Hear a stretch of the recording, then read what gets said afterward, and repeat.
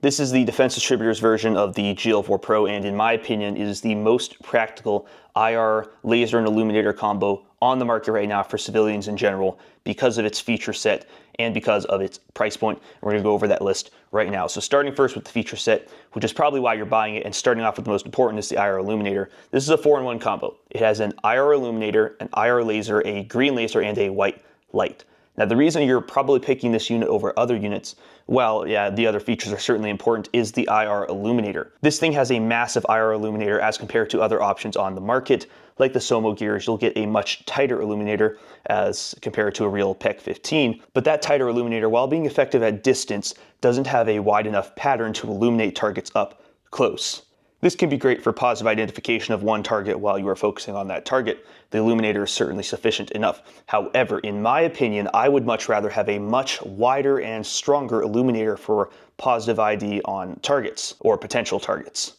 And the reason is theory regarding night vision. Night vision already, it's going to be harder to see than in a daytime environment, and it's critically important that I actually know what I'm aiming at. An IR laser is important for aiming, but the IR illuminator, in my opinion, is essential for positive identification, and every citizen's night fighter system, in my opinion, must include an illuminator. If you don't know what you're shooting at, you should not shoot at it. And so having a very wide illuminator that's able to get a much wider view of whatever is in your field of view, in my opinion, is incredibly important. And that's why, even though I have more powerful laser options, most of my builds now have a GL4 Pro on them, just because once you start using that wider illuminator, you really can't go back.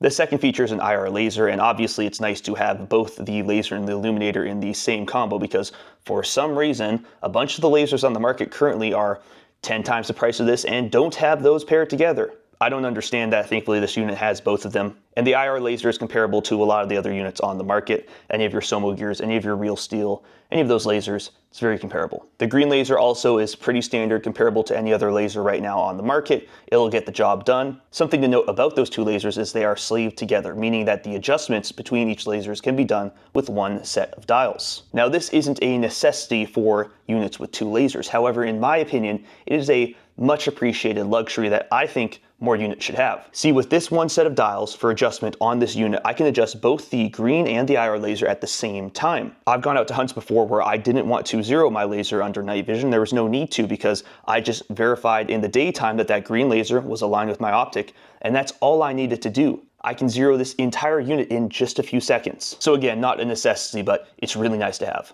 And the fourth feature of this unit is the white light. This is unique because very few laser units like this on the market have a white light. There's only a few I can think of, one of those being the TLR VIR2, but that doesn't have a green laser. The white light spec-wise on this isn't the most powerful light in the world. It's not going to compare it to a turbo. However, as you can see from the footage I took of this white light, it is more than plenty to identify targets. I've been out to the range many times with people who are trying out this unit for the first time, and every time they say that the white light is way brighter than they expected. So not only is it cool to have that white light there if you just want it as a backup to your regular light, but in my opinion, if you're running this on a CQB, PDW, PCC kind of build, the white light is more than efficient. In fact, I believe anything into a little above 100 yards, this white light is more than enough to get the job done.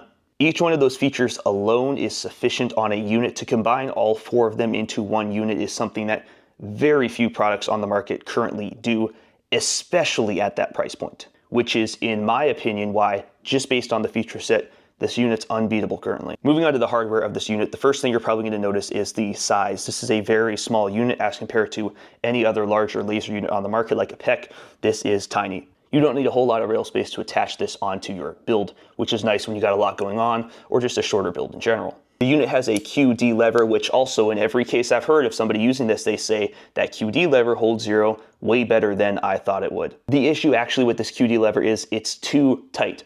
Don't worry though, there are future changes coming to this QD lever that are going to fix that issue. For now, if you have issue getting this on a rail that's not mil-spec, take a mallet that you'd get in your brass punch kit, tap it a few times, seat it right into place, and if you need to get it off, put a sling under that QD, pull it right out. However, that's only on rails that you have a tight fitment. For a lot of my rails, I don't need to do that. I can just press fit. Front-loading battery is a feature of this unit that, again, isn't a necessity, but is definitely a much appreciated luxury. The battery on this unit is stored in the front of the unit, and to switch that battery, you just take off the head on front, and the battery will pop out like that. Front-loading batteries come in incredibly handy where you have a build with a piece of plastic or metal behind this laser, like a handgun or some sort of a PCC or a PDW. And the problem with units that don't have a front-loading battery is every time I want to switch out the battery, I have to take that unit off to pop the batteries out the back. Meaning if I want to truly confirm 0, I have to re-zero this every single time I swap out the batteries. If you actually use your gear, you know batteries go dead pretty often.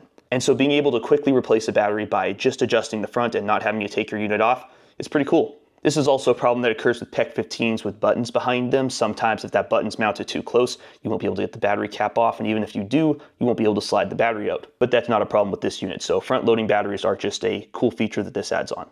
The actual switches and buttons on this unit are some of my favorite. On my shorter builds, I prefer to mount something like a TLR1 or a Surefire X300 on that top rail in the 12 o'clock position because I really like being able to bring my thumb over and quick push these buttons on either side. It was a better option for me and I enjoyed it. But as I moved into larger laser aiming modules, that just wasn't possible because none of them had these switches. But the GL4 Pro has these switches exactly where I want them. I like them. I think they feel good. I've heard the same from a lot of people. The GL4 Pro does accept a tape switch right on the bottom. They accept the Surefire XVL2 tape switch pattern. That does limit you because one, those tape switches are hard to find and expensive to begin with. Defense Distributors does carry them and you can add them onto these lasers. But in the future, you can expect more solutions for tape switches Defense Distributors is currently making on, and that is the base unit. Now the question is, why would you want the Defense Distributors version as opposed to the stock version of this unit? Defense Distributors was the first distributor outside of the manufacturer who made these lasers available to the public. During the testing phase of this laser unit, there were a few issues that were identified that needed to be changed before it was actually released.